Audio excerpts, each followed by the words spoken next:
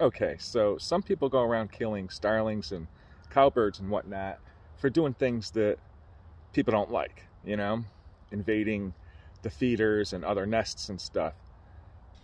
Some people fail to appreciate the beauty of these birds. Look how beautiful the feathers are on this bird.